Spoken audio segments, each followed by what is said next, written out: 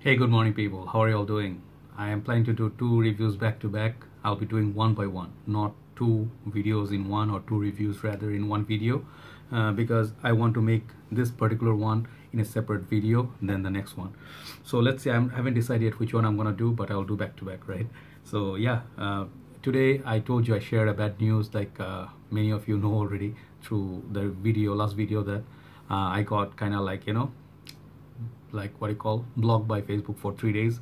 It was kind of like my own fault because I get eccentric and I get, if you read some depressing news or upsetting news where wrongdoings are happening, you sometimes get angry. But we don't live in an idealistic world. So we have to live in a more of what you call proper diplomatic world where people have to be fair, and then you have to use.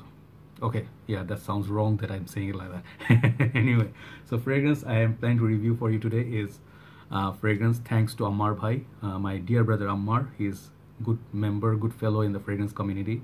He loves his ouds, right? So he is very young in age, but he has very mature nose and he seeks for oud-based fragrance. So he got this fragrance right here. It's called, the house is called Arabian Oud, and it's from the Majestic line. I'll show you the presentation in a bit, and the name is Special Oud. Okay, it's a huge presentation, this box. I'll show you, I'll open it up, I'll show it to you. And he asked me, I actually asked if I can review this, right? So thanks Ammar bhai, this video is for you. So Arabian Oud house, I didn't experience so many of their fragrances, but I tried 3 or 4.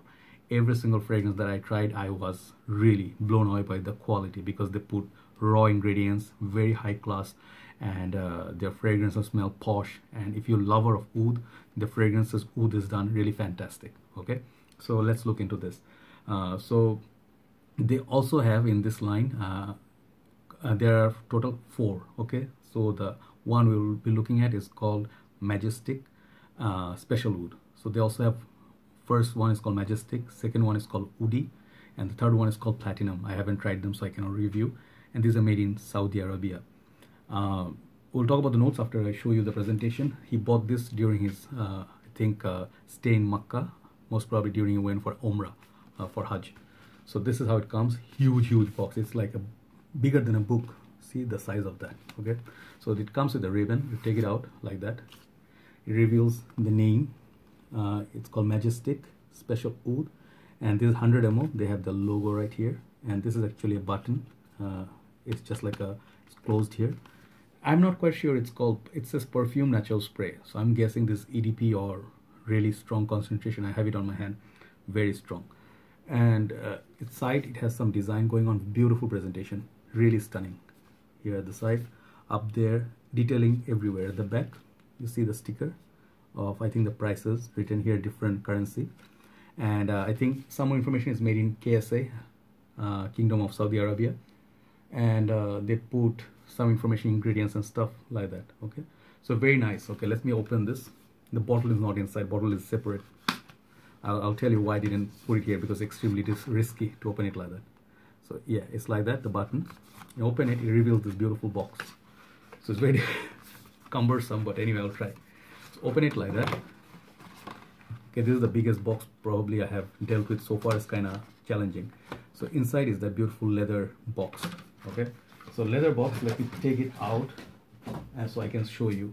This is like a jewelry box, and this is very posh. This is leather, real leather. See that? Just the same information, the shape of the bottle, I believe. Very nice design. It says Special Oud. Okay, it says the Arabian Oud. Design is like that. Okay, back like that, and you open it. I think this is kind of not magnetic, but it's just nice fit.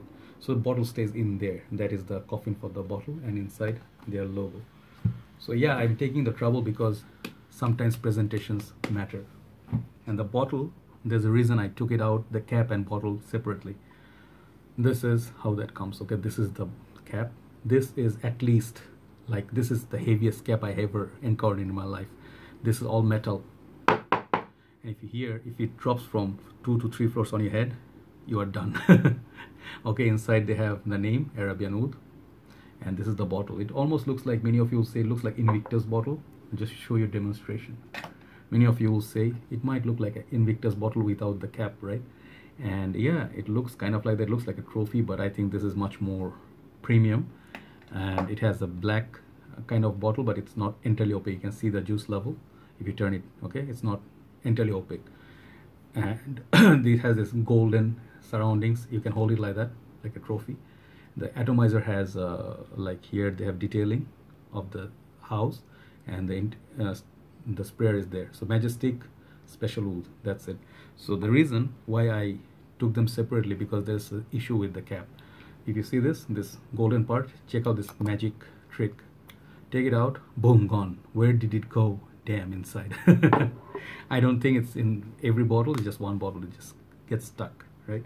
So I wanted to show you that one, right? But when you put it together, it looks really beautiful. Heavy presentation.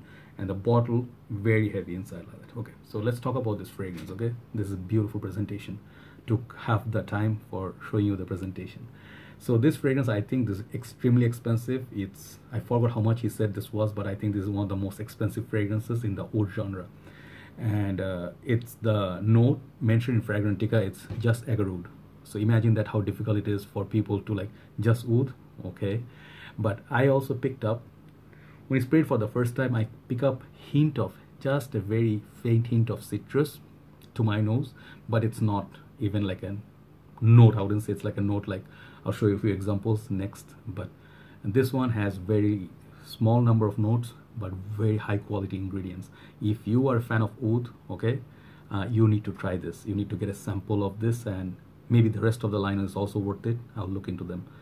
So this is pure oud, this is pure joy, this is pure quality, no bullshit, no syntheticness, there's no nothing artificial about it, there's nothing that smells like oud but not the real thing. This is the real thing, this is the real deal. If you're looking for oud, who is it going to appeal to? People who love oud. If you do not love oud, okay, OUD, oud, you may not understand the concept of it.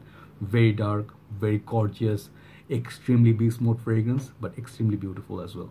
So the notes I also pick up from this, after that hint of citrus, is purely, these are my nose picking up, cloves and pepper, little bit peppery kick, and some of bit spicy element like cloves give you that sort of like a spicy kick to it. I'll show you a Mansera fragrance just now, okay? And then it follows by agar-oud. What follows is agar-oud, like a real agar-oud. You can smell it, so dark, so rich, so opulent. It's almost like milky. Imagine like a black milk. If it could be a black milk, it's like that milky. Oh man, more and more sniff it, I just get amused by it. It's like bergamot. Definitely it's not citrus, it's like bergamot, clove, spices opening, and then it starts going to the agar-oud, and then the Taif rose starts coming in. I think Taif rose was used in More Than Words by Zherjov. Yeah, More Than Words by Killian, sorry. Or I always get confused between these two houses. Okay, More Than Words, that fragrance, okay? They use Taif rose and musk, okay? So those are the notes at the base. So at first, spices, kind of bergamoty, and how many sprays? You don't have to go heavy with it, but if you really want to project, I would say go three sprays would be good. One on your back of your neck, okay, and one on each side of the hand, or one on your shirt. That will project for half the day, okay? On the shirt it will last for days. So the quality is there in terms of quality. It's not alcoholic, it's not watery. You wear this for the full day, okay? Who's going to appeal to? This is going to be people who live in colder countries. You have a lot of cold weathers and Arabian countries, because countries like UAE, Saudi, if you're living in the desert, I think there's going to be daytime is very hot, nighttime is going to be very, very chilly, and then, you know, windy. If you're wearing jubba and stuff, going for prayers, something holy, this is a fragrance to wear. It's going to be definitely for mature noses, mature crowd. I would say 30 and up, but Ammar bhai is what, barely 20. He loves this, so you have to have mature nose. You really have to have the love for oud. I have tried MFK house oud. They are much more modernized. They don't have that animalic instinct, that rawness of oud. This one sort of give me that. But I'll show you. Let me show you some more now. I'm not saying these are same, but I love them because of the darkness. This is Black Prestigium. Okay, it's one of my darkest, longest lasting, and most premium oud fragrance. Okay, this one I really love from Mansera. Most people do not like it. And then I will say similar to that would be Black to Black. Has the beautiful like the cloves, rose going on, a lot of bergamot going on, very playful. This is one of my jammy rose, very yeah. So this is a little bit more playful, a little bit more flirtatious, but just getting some idea. Then I would say the quality wise, the Borouge line, the Asrar Indonesia up there, but much more cleaner and less agarwood, less dark. And Fakat Lil Rijal, this one is a gem, cheap gem. Okay, you smell it, you know, like if you like the oud to stink good, Fakat Lil Rijal. So if you love those fragrances, okay, I have plenty more, I'm just showing you the 4. You can think of this as like an upgrade or something. Okay, this is one of the most posh fragrances in terms of oud as an ingredient. Okay, this smells like a fragrance fit for the kings. Okay, I'm not gonna judge this based on the smell, whatever. It's just a stunning masterpiece. It's a piece of art. Okay, you see this in your shelf and you just stare at it for some time. That beautiful. The whole presentation is beautiful. It's worth keeping it in the collection. So yeah, check it out. This is called Arabian Oud Majestic Special Oud, made in Saudi Arabia. Beautiful fragrance. I really enjoy it, and it starts off really strong, but it starts getting mellow with time, and you just really enjoy the Thai rose a lot. Okay, so if you love rose and oud combo, this is one of the best you can get in the market. Check this out. Special Oud by Arabian Oud from the Majestic line. This is perfection in a bottle. Amazing everywhere. Time for the next review. Bye bye.